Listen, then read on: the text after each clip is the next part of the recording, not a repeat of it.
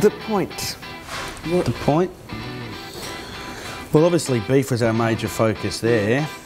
While maybe the Chateaubriand with bourguignon garnish was one of the classics carved at the table there that we did. Great. Oh, the Marron Bolognese.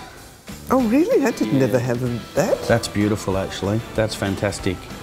So, like, all the trim from the Marron, and once you take the tail, like this off the top, you roast hard in beurre noisette, then add tomato fondue and basil. And if you were eating it blindly with your eyes closed, it tastes like minced bolognese, but with seafood. It's fantastic. Brilliant. It's beautiful, beautiful. Brilliant. Like a bobbin of that, and then the bolognese on top, and then the butter, then the oil poached Marron and Brussels sprout leaves and salmon caviar. Gorgeous. Such a yummy I never dish. did it.